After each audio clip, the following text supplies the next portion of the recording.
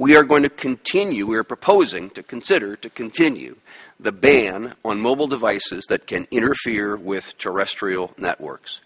But where there is new onboard technology that eliminates that potential for interference, then there is no need for an interference rule. This is the responsible thing to do. Where the rationale for a rule doesn't exist, the rule shouldn't exist.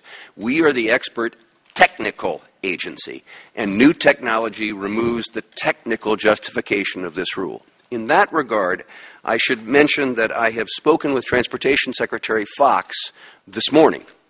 And he has told me that, yes, the FCC is the technical agency, and that the Department of Transportation is the aviation agency, and that they will be moving on a rule to address voice calls on airplanes. I'm the last person in the world who wants to listen to somebody talking to me while I fly across the country.